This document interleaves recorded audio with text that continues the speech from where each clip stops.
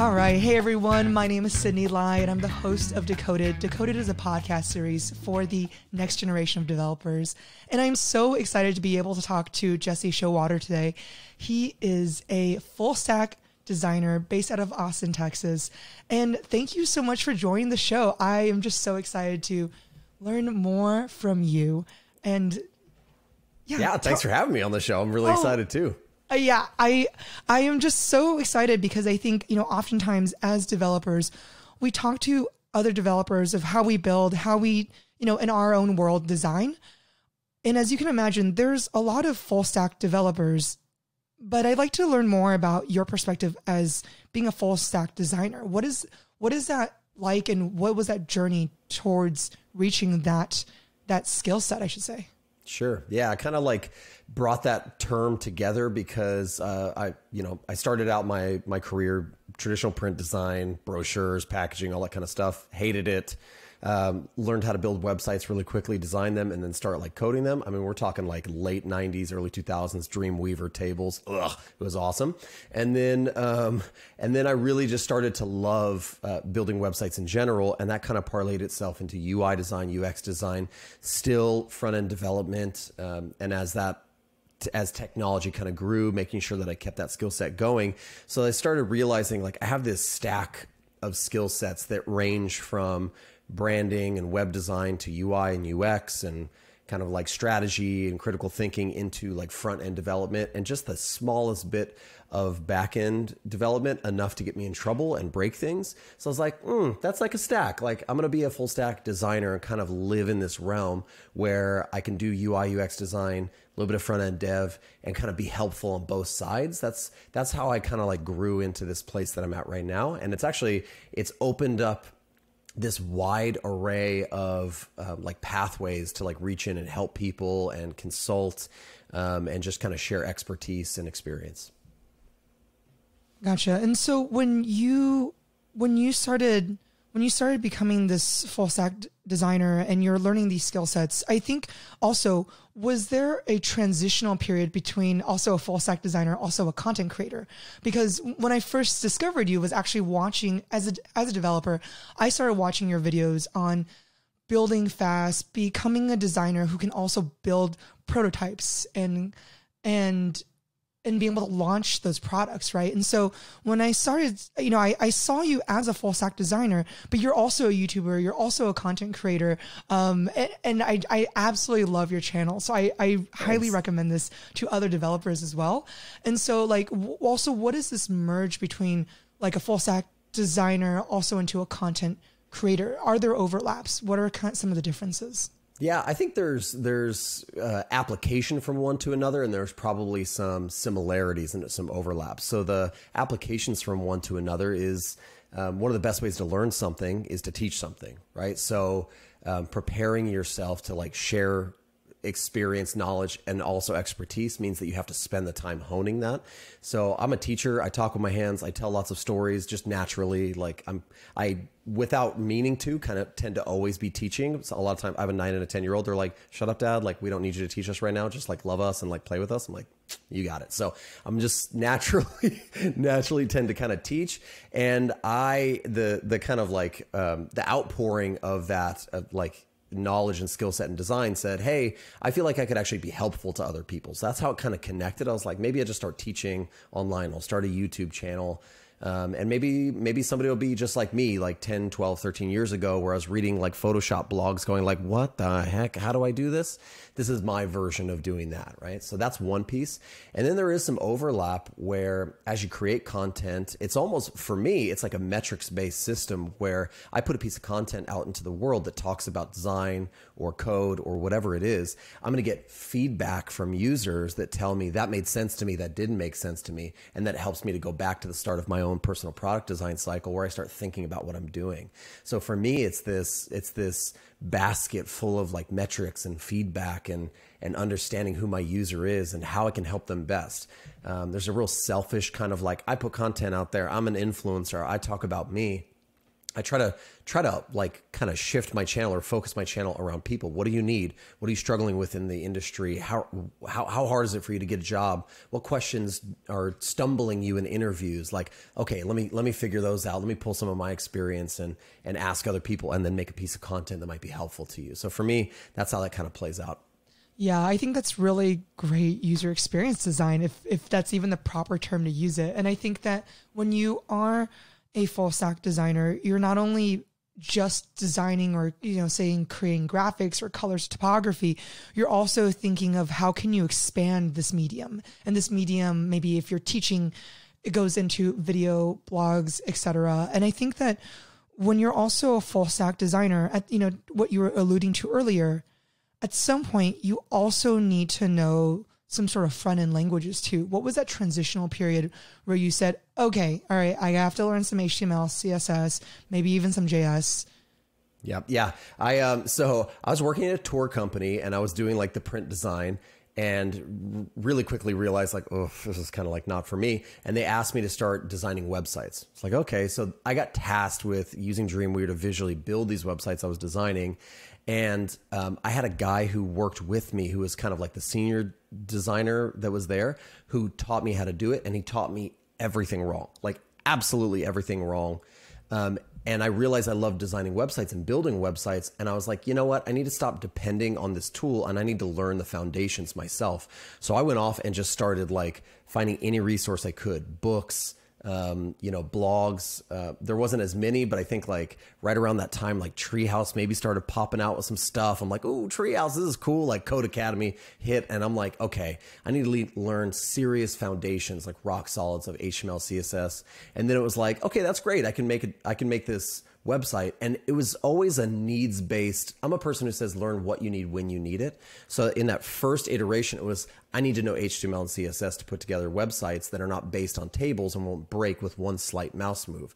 I need things to cascade and work well. And there was only in the next like necessity was like, yeah, but we need our websites to be interactive. I was like, okay, I have to learn JavaScript now. And then I was like, great. And I stood in that stack. I kind of remained in that stack for a while until people are like, yeah, we need a little bit more. And there's frameworks coming out. There's other things you can learn like React or Vue. I'm like, okay, I have to start kind of digging into those. And it's always for me been learn what you need when you need it. So like, I don't need a package manager until I need it. I don't need some sort of front end like framework until I need it. And then I know how I learn best. And I'm going to dig in and learn that way and challenge myself with projects and figure things out and just learn, like I said, just learn that little bit that I need at a time to implement and then start building on top of it. So for me, that transition, it has been a constant transition because I feel like we're all in flux. We're all learning as human beings and growing. So I need to evolve, not with culture, but with the needs of the people that I'm trying to serve. That's how I tend to think about that evolution. Right. And I think that as you have experienced this revolution, or evolution, I should say, as you've experienced this evolution, it sounds like you had to pick up tools, you had to pick up skills, you had to learn essentially as you went. It wasn't like, all right, I'm a designer, I'm done learning to be like, this is it, right? The ship has sailed. Yeah. As you've gone through this transitional period of learning new stacks, learning new tools, what has, like, in your memory, what do you remember in terms of transitioning from toolings, right? So you talked about Dreamweaver, and I definitely remember that back in the day. Do you remember GeoCities back in the day? Lord. Mama, it was brutal. It's so nice. And then, I'd have to find the reference for you, but listen to amazing, I think it was a 99% Invisible podcast episode all about the destruction of GeoCities and how people went out and tried to rescue GeoCities and like reclaim them. It's beautiful. It was awesome. I will look for that because I do love 99% Invisible. And I do remember, at least for me, GeoCities was one of maybe the early, I don't want to call it a design tool, but it was for me as a younger human being, it was one of my, I guess, tools that I use to really understand how do you put together design and building a site. And so you talked about Dreamweaver. I feel like that was like Dreamweaver, Photoshop was definitely like the gateway drug for a lot of earlier devs of our generation, maybe for some.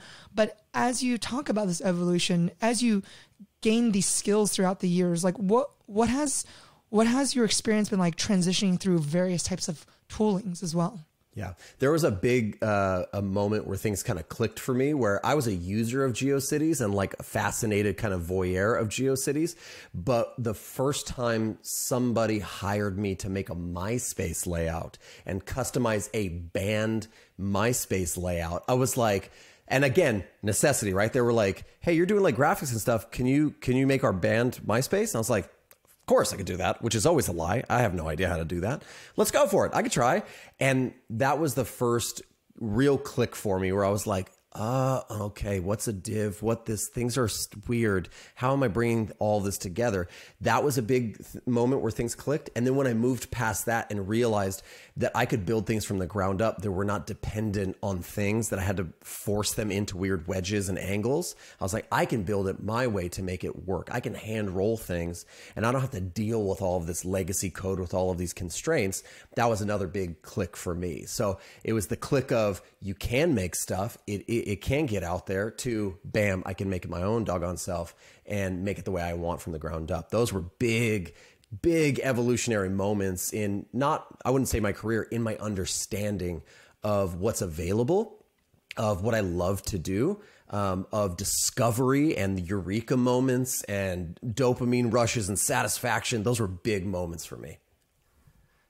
And so with these big aha moments, when you are building and you're using these different types of tools, like when do you also realize that you needed to evolve from a certain tool, or what kind of like, because I think tools change, but I think a lot of fundamentals stay the same, right? Yeah. A lot of the fundamentals stay the same. And so like, what fundamentals stick with you regardless of the toolings that you use? Yeah, I would say first, it's a fundamental philosophical principle, which is never fall in love with a tool or process, fall in love with the outcome. That's for me, is like, I don't want to become a fanboy over a certain operating system or tool. I want to be excited about products and releasing things and making things. And so therefore I could give a crap like what you use to get something out into the world. Did you push through whatever barriers are there to get it out there? That's, for me, that's the bigger thing, is a mindset thing. Although I would say there's another mindset thing that has to do with tool specific, which is, somebody said this, to me a long time ago, much smarter than me, but the key to frustration is unmet expectation. So if you have an expectation that I'll just keep using this tool forever, and then all of a sudden the boat has sailed and everyone's using things that are easier, faster, better, make more sense, technologically fit into the culture, the context, and the use case. Well, now you've become a fanboy of something and you're real frustrated. Why isn't the browser accepting what I'm doing? Why isn't that happening over there? You become this frustrated person versus this moldable person that says, I have no expectations. The only expectation I have is taxes, death, and that tools will change. That's okay. Let's keep pushing forward and not be so rigid about these tools, but be more rigid about what success and progress looks like. Progress is moving forward, whether you like it or not. Like, yeah, we all loved MySpace, and then it died, and then it just became a dead duck in the water. And you could grumble like, oh, that sucks, MySpace is gone. Or you can move on and go, all right, on to phase 2, on to phase 3. On to Facebook. So on to Facebook. Yeah, exactly. And I think that, something that I know you've shared before in the past is that to you, a huge value that you believe in is consistency. So it can be the consistency of the production of the work. It's not about necessarily how you get there or what kind of toolings you get there, but the fact that you're able to consistently just learn more tools, grow more, or even consistency of producing the products, the designs, the portfolio that you want to build yourself. And I think that truly reminds me of, if you look at how different types of toolings have evolved through the generations, right? Through the generations of for both designers and developers. I also see, and correct me if I'm wrong, but I almost feel like there's kind of a merge in the sense of like, sometimes I don't even know, is this tool for a designer or is this tool for a developer?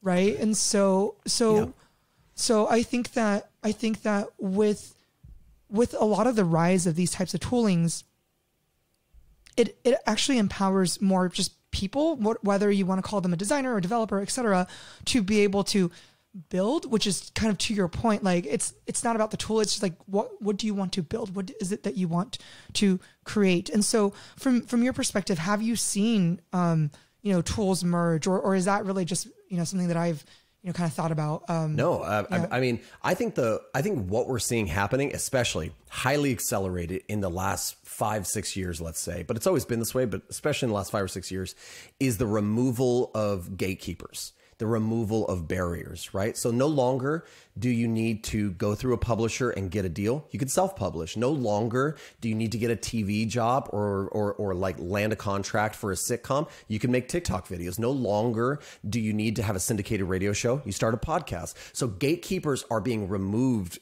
left and right, and those old antiquated dinosaur gatekeepers are freaking out about it. That's why Toys R Us went under, because they didn't realize we need to move to online quickly. That's why Blockbuster died, because they didn't believe that everything would move to streaming. So gatekeepers are being removed, and all of us are becoming independent content creators and publishers and makers and producers of products. And part of that is the removal of the gatekeepers of what's a design tool and what's a development tool. Right. So it's there are plenty of tools out there that are built to work for both sides. Now, there's always going to be engineers. There's always going to be development teams. There's always going to be designers. But the breakdown of those quote unquote titles and those lanes and the tools that you use in those lanes are starting to merge, so that maybe you're a really strategic engineer, how to put something together, about information architecture. There are, again, not to go way back, but Bootstrap came to life, and they're like, you don't know how to design? Just use this stinking framework, add this class, do this thing, button, bam. Now your product's up and running. Why? Because we're removing gatekeepers and barriers to say, oh, but I don't have a designer. Oh, but I don't have a developer. So use a no-code tool. Use something that will merge the two together and be your own thing, right? You can whip together entire web applications right now using a no-code tool and Zapier integrations and something else, and plug and play everything and mad scientist this thing together. But that's what innovation looks like. Mad scientists figuring out ways that don't fit the standard narrative. So I've seen just this massive uptick in people. And everybody has this in them, I think. Everybody has the ability to be a creator and a maker and a producer of something. It's the tooling that has slowed everybody down, because of that onboarding, and that learning curve can be so steep, right? You want to launch a digital product. You're like, I don't know any back-end languages. There's a way now, right? So I've just seen that happen in a massive way, and tools are starting to take note. I swear on everything, in the last 2 months, I've gotten more emails, Product Hunt, release notifications for no-code tools, online builders, blah, blah, blah. It's just amplified into a level that's unbelievable, and all of that stuff isn't happening overnight, right? People started shifting that way 5-6 years ago, and it's all starting to come to life. It's all starting to be released for people to start using. So we're just witnessing what people were already kind of experiencing and feeling in their hearts, in the last 5 years. I think, to dovetail your point, if you remember going back to meetups ages ago, I'm talking 2013, 2011, I remember you would go to these meetups, these tech-based meetups, and everyone's like, or even at a hackathon, hey, I'm looking for a developer. I'm looking for X, Y, and Z. And I used to help organize these meetups, or I used to help organize these hackathons. And I would say, for just this weekend or for this session, you don't need to build something, you don't need to build the end product. You just want to build the MVP. You just want to get the idea out there. And I think that back then, 7, 8, 10 years ago, there just weren't these tools. So to your point, it wasn't overnight that these tools came. It was within the past, the sensation, maybe 5 years, that these tools really started to come out. And I think it's also piggybacking just the access to creation. The access to creation. Now anyone can create something and produce something. And that's the first step. It doesn't mean it has to be a VC funded backed startup. It doesn't have to, if you build it internally at your company, it doesn't mean it has to take fruition. But I think the most valuable component is just to be able to see it in existence. And I think to your point, that is the first sight of innovation, is like, hey, this is just like scrap paper, but it's something. Right. Yeah. I think, yeah. And to dovetail on your dovetail, like this idea of like back in the day, if you had this idea of like, oh man, I wish there was something like that, right? What you're actually communicating without knowing you're communicating it is, I'm a founder and I just don't have the technical knowledge to build that thing. I have a great idea that I see a need for in the market, and I'm the core user, and I'm too afraid to learn that. I don't know that I can make that. And now my wife said something to me the other day. She was like, I wish there was a ... And I was like, you want to make it? She was like, well, I mean, I don't want to like start a business. I said, I'm not telling you to start a business. I was like, but I could help you make a mobile MVP version of this, and you could launch it in test flight and send it to your friends and family, and it could just be a private application that we use. And she went, how do I do that? Because I would do that. Could I do that? Because everyone realizes that they're more innovative and creative and able to be a founder of something. Because really, what is a founder? It's a motivated person with an idea, right? So we don't go to hackathons anymore and say, I'm looking for somebody who has this role or somebody who has this role. What we should be saying is, I'm coming to a hackathon or a meetup or something. I'm looking for people with ideas and drive, and then we will figure out the tooling. No problem. But I would rather have 5 people on a team that all have motivation, drive, and ideas, and a desire and a grit to put those into play. We can learn the tooling and figure out ways to put things together versus I'm a developer. Okay, maybe. Maybe, but are you a creative problem solver? Are you somebody that says in your spirit, like in your bones, like, oh man, I got to make this thing? I'd rather have those people. Those people are motivated to learn how to use something else and plug and play things together. Yeah. And I think what's so beautifully said is that, like, when you said, you don't have to be a founder where you have to go get this fundraising done, right? You just want to build it. And that kind of reminds me, sometimes people just want to bake a cake. Like, doesn't mean you want to start a bakery. Just like, I just want to be a chef. I just want to bake a cake. And sometimes building an MVP app is like baking a cake. Sometimes it takes a little bit longer. And then you go into that flow state, but it's just, you just want to see it to fruition. You're like, that was fun. Okay. All right. Yeah, that's great. It's done. Here, put it on your portfolio. But I think that when it comes to your point of, it's not just the skill set, but it's the mindset, because that mindset will open up the doors for you to bring in whatever skill sets that you need. And I also see the shift in other developers, which is like, I think the stereotype is like, oh, I'm just heads down and I just want to, go into a flow state and catch bugs. And that's fine. That's fair. I'm sure that there are people who enjoy that. But I also feel like you being a YouTuber, you probably see this a lot more now. There are more developers as content creators than I've ever seen before. And it is like mind-boggling, right? And and I think it's absolutely mind-boggling because you're no longer just that one identity. I think we are going through a renaissance where we have not multiple identities, but the Renaissance man or the Renaissance woman, right?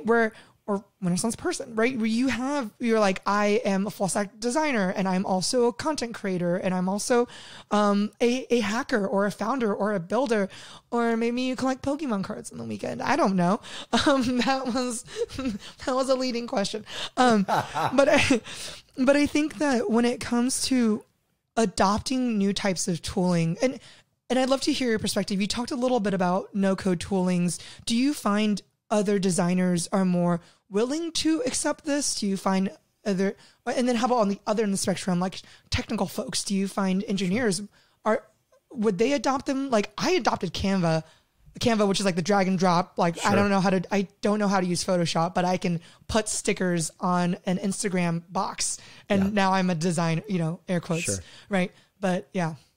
I think there's in my mind, like I see 3 groups of people, right? Like whether you're a developer, designer, like whoever you are, like you might fit into one of these 3 groups, right? Like at the very bottom, you have the haters and the dinosaurs, right? And haters gonna hate, and they're gonna be like, They're going to hate. They're going to be like, I'm a developer. No code tools are stupid. You'll never be able to ... And I go, really? Because about 10 years ago, you wouldn't have never even guessed that there'd be no code tools like there are now. So don't be a hater. I know you're being a little salty, right? Designers, Canva's not a design tool. Shut up. Yes, it is. It's a problem solving tool, right? So you're being salty, and the day of the salty dog has to go away. So there's the salty crew, the haters. Then there's the people who are impartial, like, yeah, that works. Maybe that could work. Interesting. Okay. Like designers and developers are like, I don't see a need personally for me to try it, but I'm not against it.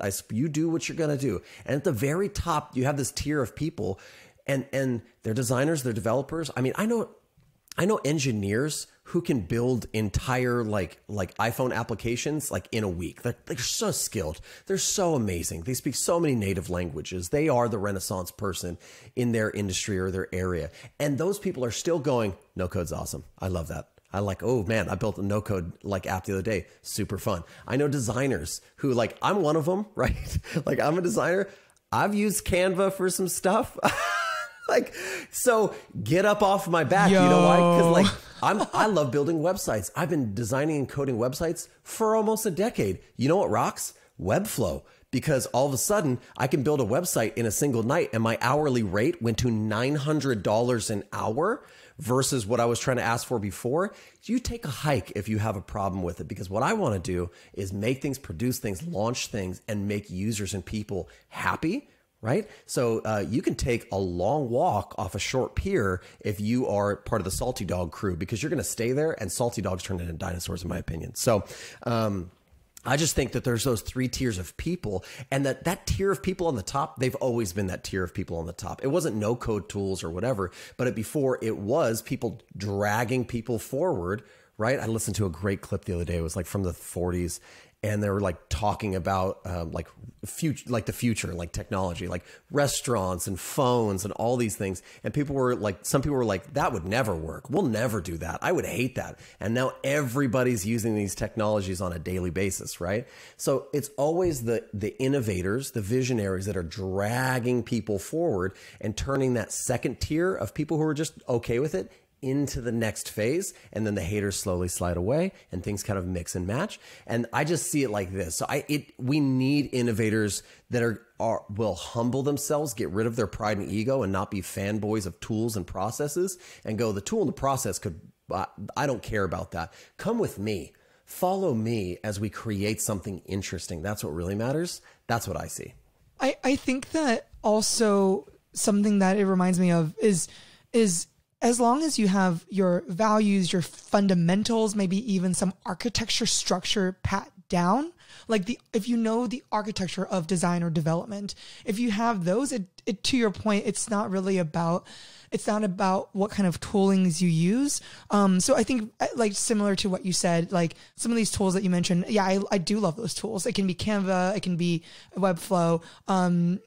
So for me, one of the reasons why I build with these tools is being able to I have this vision, and I just want to be able to cross that barrier to launch it faster. We have so many ideas, Jesse. I mean, like, can you imagine how much content and how much ideas we get on a daily basis? And if we're just able to create multiple tech little cupcakes, it's great to see these creations come to life. And so I think when it comes to, I don't know if it's tooling or maybe it's more of the fundamentals, but I'd love to hear your perspective of how do you, either with designers or developers, how do you bypass or get over this vision barrier?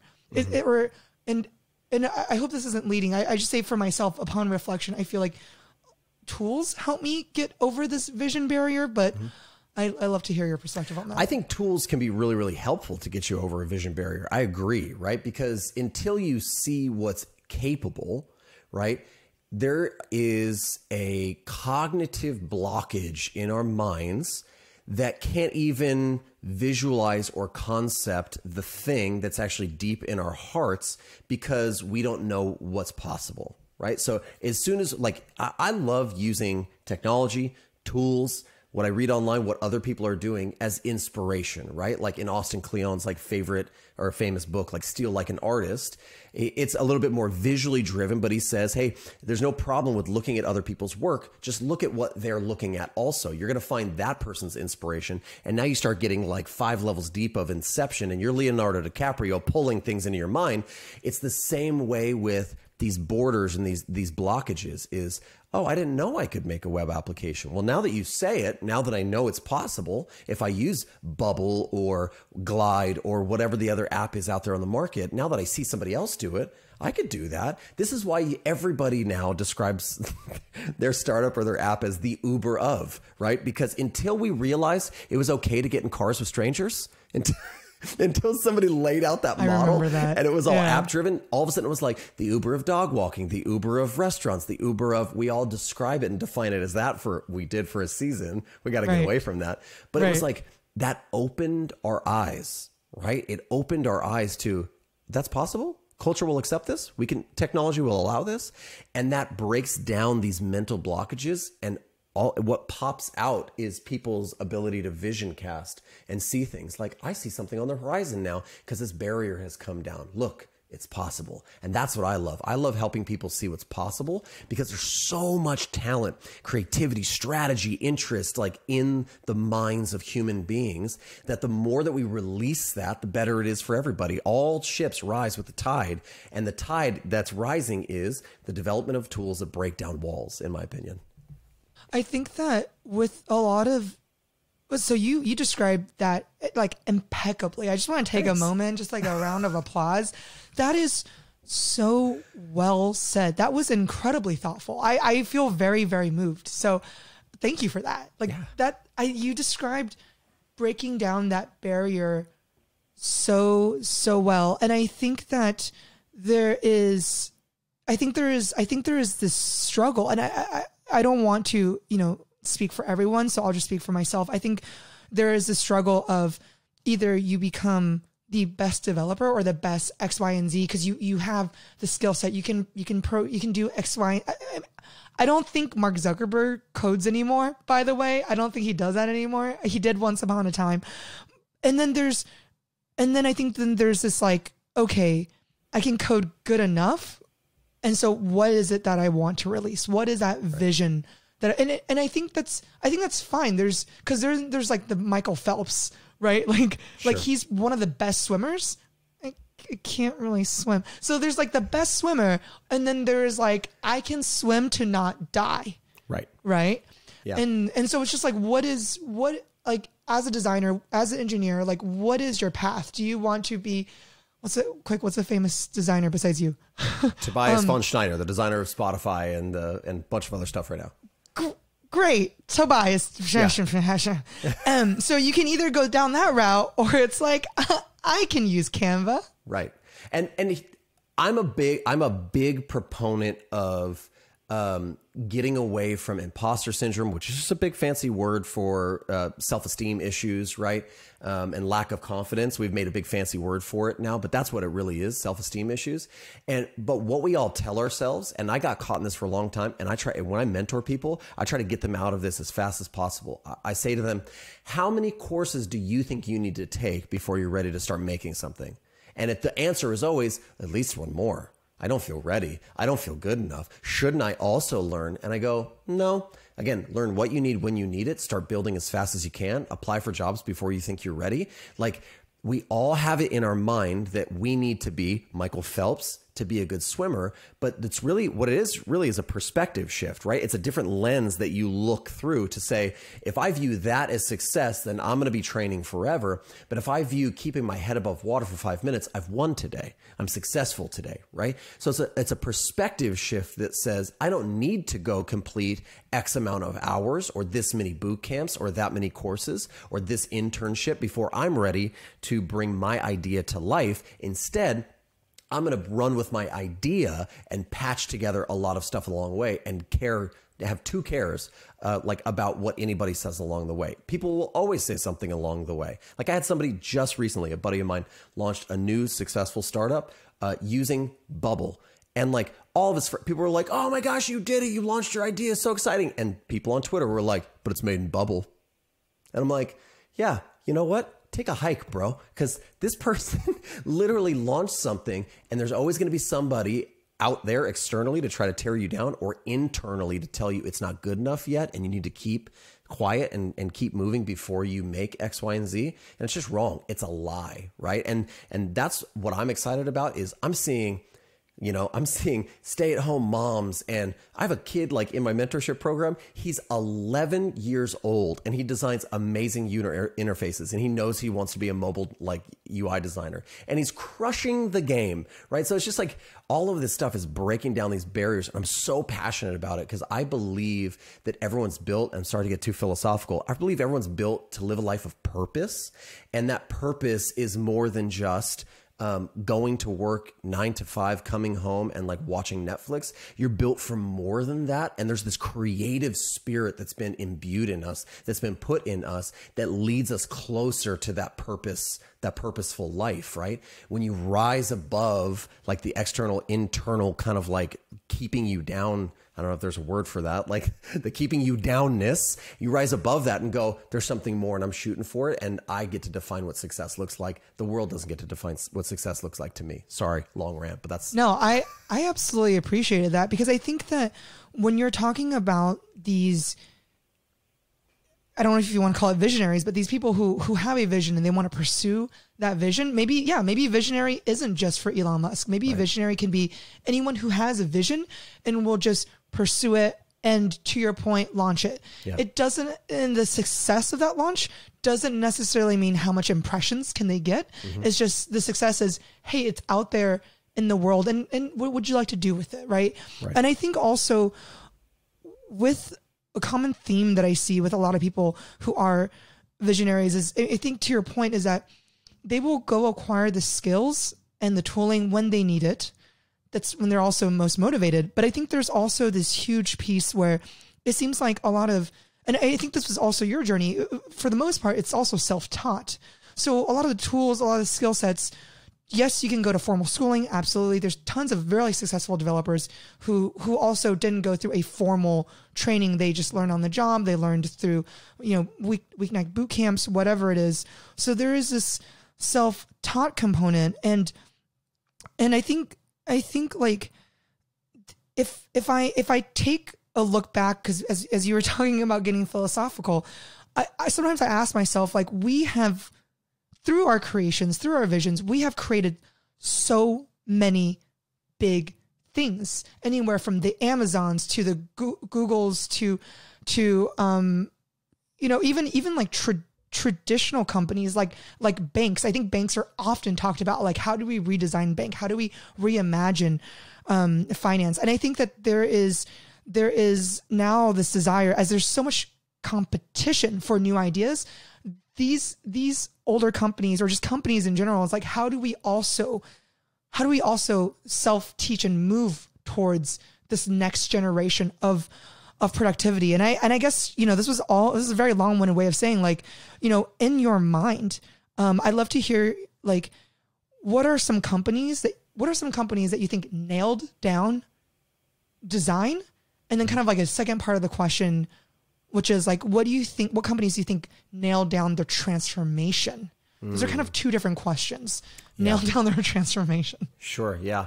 I think that there's a couple of like really design focused companies. I would say like Adobe and Dribbble have done a good job of moving away from being a tool to a community and a platform where people can learn. So they've realized they need to launch education. They need to launch scholarships. They need to not just be a tool, because tools get replaced, right? But communities don't.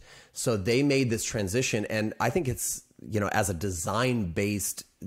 design-based companies, they did a great job, right, of saying it has to be more than this. We have to launch job markets and training and boards and places where people can find inspiration, find friends, like, watch live content and grow as a person and feel kind of knitted and connected together with not only their craft and their industry, but people. So it's any company, in my opinion, that transitioned away from product to people is really, really smart, is doing a really good job in general. Because at the end of the day, not to repeat it, but all products are replaceable, right? But people just aren't. Relationships aren't. Like those are hard earned, hard won, hard fought for. So I see those as big ones. I think if I was going to think of a couple others, like any tool that, and there's always like the better mousetrap, the cheaper mousetrap thing. You know, I don't love that, but I think anybody who's stayed the course and has been consistent, right? And who also stays true to what they are and who they are all the way through. We were talking about like consistency earlier. Consistency is a key thing, to not deviate. You might tweak and change a little bit, like Dropbox might introduce paper and something else, but at the end of the day, they have to keep moving forward with what they do best and who they serve. So I see anybody that does that, stays consistent, focuses on people, and kind of grows and listens to their audience. Those are the companies that are going to absolutely crush it, right? Like Spotify, like pulled like a massive purchase through the Joe Rogan podcast because they knew that people on their platform wanted content like the Joe Rogan podcast, right? They're going to push that way. They're going to use it as a spearhead to bring in all the other content, right? They're going to see Clubhouse doing something really interesting and launch Green Room or whatever they call it. So they're going to try to stay on trend, right? A little bit, but has it deviated from their main purpose and goal, which is to serve people with their primary focus of music and audio? Hasn't, right? So I think it's knowing yourself, knowing people, knowing your audience, staying the course. Anybody that does that's doing well. Yeah, that was very, very moving. I feel so motivated because I think, you know, as a developer advocate, what I do as a developer is working with other developers, building that community. And I think to your point, I mean, you said it beautifully, tools do change, tools do evolve, and tools do stay on course. But at the end of the day, how do we just, as creators, no matter if you're a designer or a developer, how do you build whatever it is that you want to build? May it be solo, may it be with a company, may it be for your wife as an example. And so I really appreciate just you sharing that perspective. And I am just such, like, I just want to give a shout out one more time of like, I absolutely love your content. And I think that you do, I think to your point, like you dog fooding, but basically you understand that at the end of the day, it's not about just the content. It's about like, or just the video itself. It's what are the pain points of your community and how do you find those answers to give and mentor and give back to that community. So I'll be sure to drop a link to your channel because I think that there's just so much to learn from your perspective, regardless if you are a designer or a developer. Because at the end of the day, it's just like, what do we want to build? How do we build together? Or how do we encourage each other to build? Yeah. Right. Yep. Absolutely. I think, you know, like you were saying earlier, and it's really like the biggest thing you can teach somebody is not a platform or a language or a design tool. It's resourcefulness, and it's how not to grow weary as the journey goes on. Like if you stick those two things together, right? Be resourceful, figure out a way, like make a way when you don't see a way, and stay the course when it gets hard. Those two things, in my opinion, are what we should be teaching people and encouraging people to, because with those skill sets, they can go anywhere they want. They can learn anything they want. Teach somebody to learn, teach somebody to think, and teach somebody to stay the course. Holy cow, will they innovate and make. And those are the type of people I want to surround myself with. That is wonderfully said. And with that, sirens are on, and I so appreciate you joining, Jesse. So much fun. Thank you so much. Thanks for having me. This has been a blast. Hey everyone, welcome back. Again, my name is Sydney Lai, and you have just stumbled upon Decoded, the podcast series for developers. If you want to learn more, in the show notes, I'm going to link to our podcast series. Feel free to listen when you're on the road, and if you want to come back on YouTube, we have so many different types of videos on how to build demos. So feel free to join, and I so appreciate you guys hanging around. Please join us for our next episode. Again, this is Decoded. Thanks so much.